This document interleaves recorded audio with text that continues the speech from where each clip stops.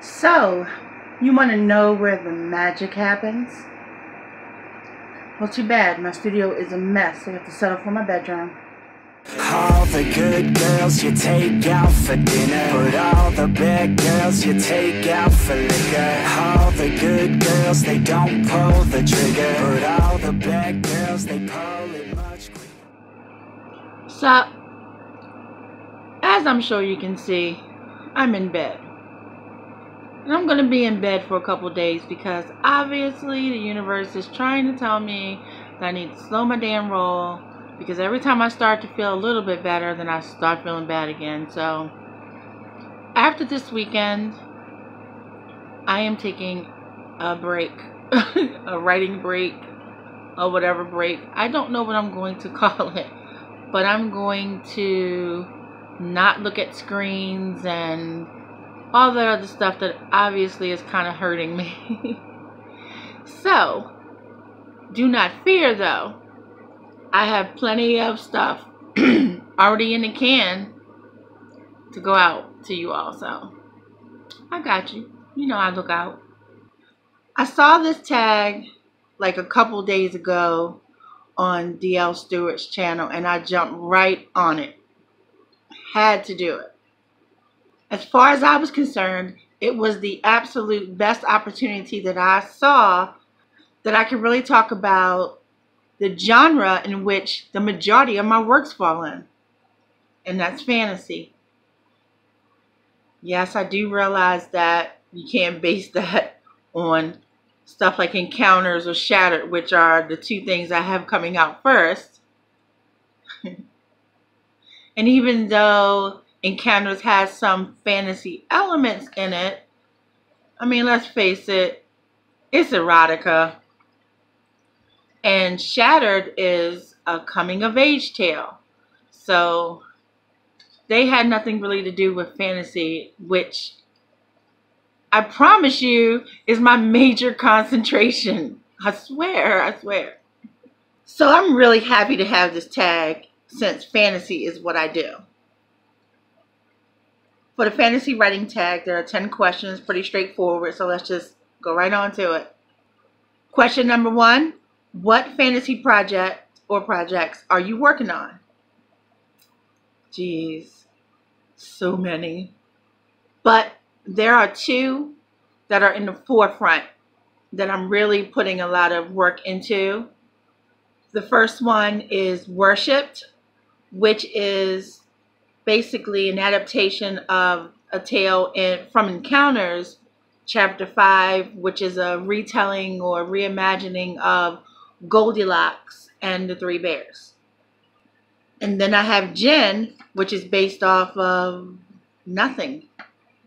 Totally original characters, totally new story. And it's about a character named Siobhan, who is half Jinn and half she doesn't know.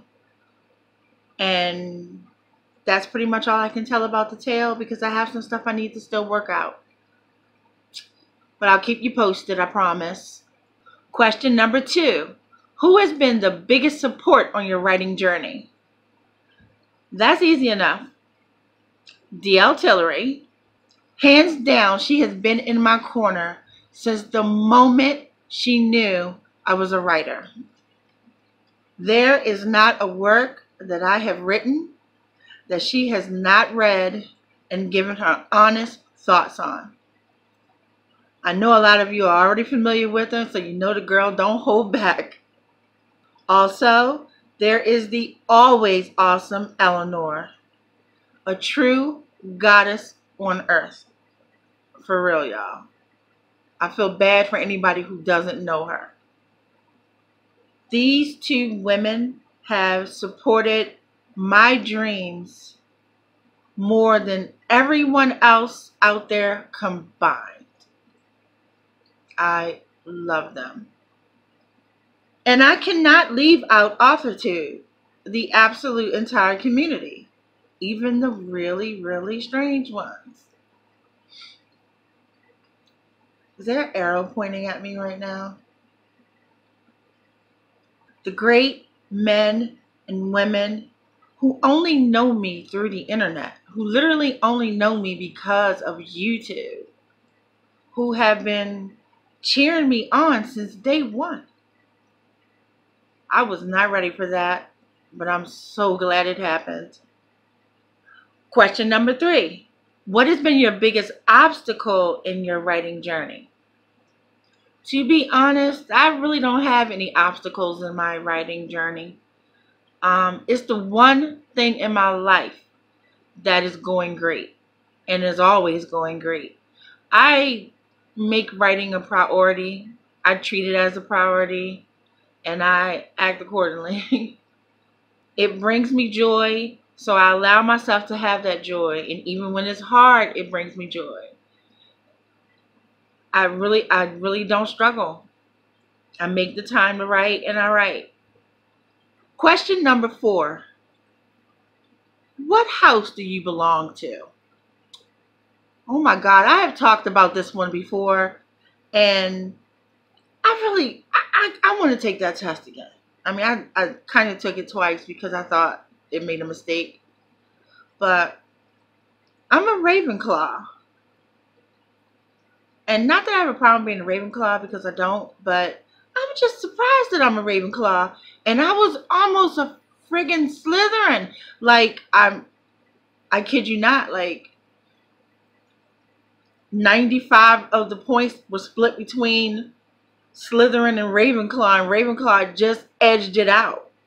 And then Gryffindor got like the lowest, like 1, percentage wise, and then like the other 2 or 3 or 4, whatever's left. I'm not mathing right now. With the Hufflepuff, like for real, Ravenclaw. Okay, I promised myself I wasn't gonna go into a rant about this, but yeah, I'm Ravenclaw according to the test. I want to talk to JK. Question number 5. What house would your MC belong to? For Siobhan, I would say that she would be both Slytherin and Gryffindor. And I say that because she's a hybrid being, and she's got like a duality going on, which you'll discover as as I get more into the stuff. I will share it with you as I go. I'm not shy about it. And her, just by her nature alone, she's at constant battle with herself.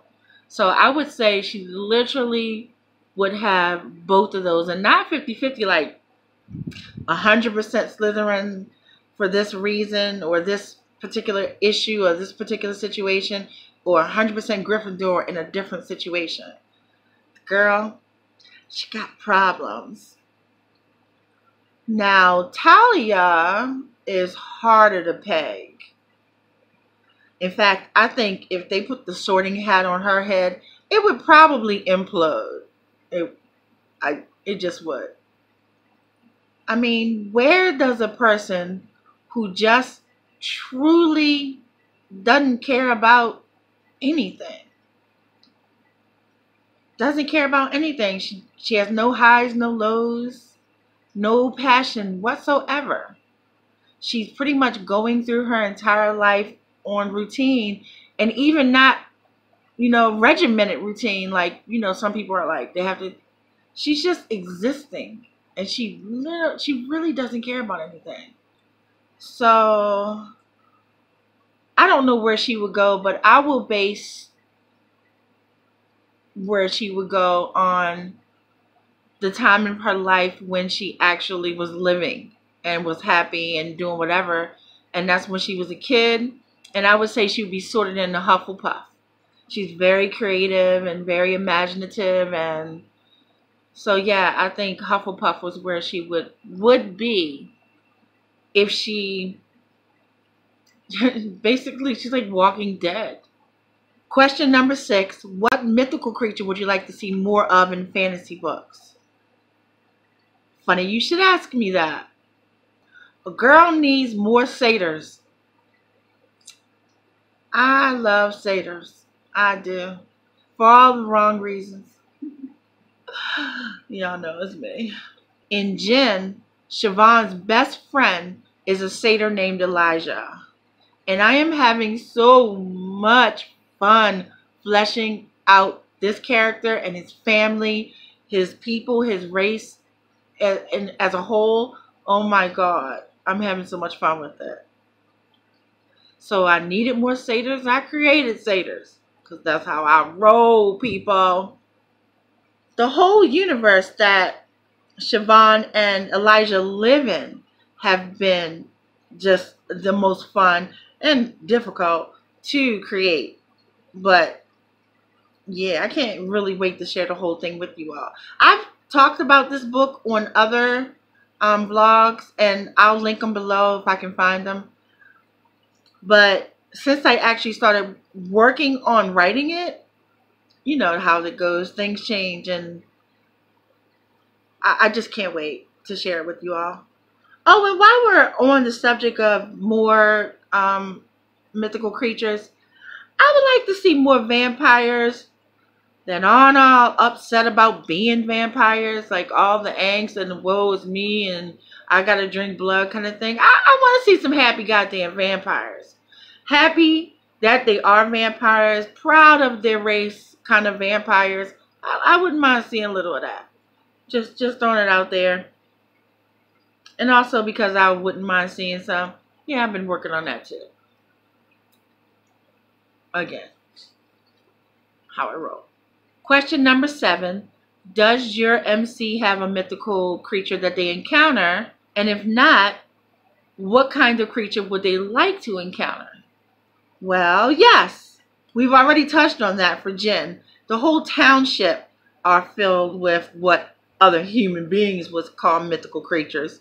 You know, we can't base anything on what humans know. Humans are dumb. Am I right? So in Eden's Hollow, which is where Elijah and Siobhan live and a whole bunch of other people, there are no humans. Well, there's one human technically, but she's a ghost. So, and she got trapped there when the perimeter, the magical barrier was created to cloak the town. She got trapped inside of it. So that's why she's there. But there are no other humans there. And that's how they want it. And the reason why that is because either they don't want dealings with humans. A lot of them don't like the way humans smell for some reason. And they just want to live in peace without worrying about it. And others are hiding for their own reasons, which, you know, it's like don't ask, don't tell kind of thing. And there are some who leave to go out because they kind of treat humans as cows, if you know what I mean. But they come back home. So it's like no humans are in this book at all. And that also makes me happy that I'm writing a story that doesn't have humans in it. Oh, yeah. Fuck them humans. Humans suck. And not in a good way that we have fun with. I'm sorry. I'm back on track now. Now in Worshipped, Talia comes across these 3 men who, and they are men, they are human men, but their essence, their souls, their spirits, whatever you want to call it, are bears. So technically they're bears on the inside, for lack of a better way of explaining it. We have polar bear, brown bear, and black bear. I really am having fun with this one. We'll get more into them at another time. Question number 8. What season does your story take place in? For Jen, that would be the end of summer, moving into autumn. And for Worshipped, that would be mid-autumn, all the way back around the spring. So no damn summer for either of them. Fuck summer. Question number 9. What is your favorite drink to have when you are writing? Pepsi. But to be honest, it's just my favorite drink in general. I love Pepsi. In fact, I love it so much, I no longer keep it in my house. I only drink it when I go out to dinner or, you know, special occasions or whatever, that kind of thing. And I'll order a Pepsi. And that's it. Because I have a slight problem with Pepsi. So, yeah. There's that. And instead, and I'm just going to ask everybody who is watching or listening right now, please don't send me hate mail. Please don't be mad at me for saying this. I am already apologizing, so you don't even have to hit me up. I drink coffee, but I hate it. I don't like coffee, but coffee does the trick. So what I drink the most of is probably coffee when I'm writing. Rather have Pepsi, but I'm just being honest. I also drink tons and tons of either iced tea or hot tea, you know, depending on what time of year it is, you know, or if I'm not feeling good. If I'm not feeling good, I will drink a lot of hot tea. And I will drink coffee too. For some reason, it's just soothing. And if it's the winter, gallons of hot cocoa. Gallons. Ridiculous. So I guess the short answer would have been, depending on what time of year it is, what I'm sipping on. But if I had my way, it would be vats and vats and vats of Pepsi. They used to call me Pepsi. I drank so much Pepsi. And it wasn't because I was bubbly and chocolate and effervescent. No, it's because I drank that shit so much. It wasn't because I was cool and satisfying, even though I am. It was because I drank it that much. My name got slid to the side and I was called Pepsi. Okay. Again, I'm sorry. I don't feel good, so I rant. Number 10. If granted the wish to spend the afternoon with your favorite fantasy writer, who would it be and why? It would be Elizabeth Amber. I love Elizabeth Amber. She created the Lords of Satyr series. Love satyrs. I have read those books. Every book. Reread those books. And read those books again. Because I love them so much. And my favorite book of the series is Rain. Whew. I would have given anything to Ben Jordan. Okay? Yes. Love me some Rain. You hear me? Alright. I love this series so much that I actually took the first book and I wrote a pilot episode for it and a couple of treatments for the rest of the book to be, you know, a series, a mini-series, not something that would last forever, just, you know, go through maybe 5 or 6 episodes per book. And at least that's where I landed on the first book. It's like 6 episodes. That's how much I love it. And I swear to you, I'm going to pitch it to HBO. But wait, no. I changed my mind about that. I'm going to pitch it to Netflix. Because HBO likes to fuck up the last season of stuff. And I'm not giving them a chance to fuck up my satyrs, man. But that's how much I love them. That's how much I love those books. Are they the greatest books ever written? No, they're not. But they are entertaining to me, and I love them, and I want to sit with her and pick her brain. I love her. I love her. Well, that's another tag down, and so many more to go. But before we go, I want to give a big shout out to my newest patron. He hasn't been a part of my Patreon a solid month yet, but I am so happy to have him there. And I love how active he is and how his responses are to my craziness. Thank you, Adam. Looking forward to giving you more content, more crazy, more me. He's on Authortube as well. So I left a link to his channel below. Be sure to check his channel out when you get a moment if you haven't already. And until next time, you know what to do. I'm one of a kind, there ain't no one like me. So hard to find, it's the real damn thing. Don't be wasting any time, I got somewhere to be.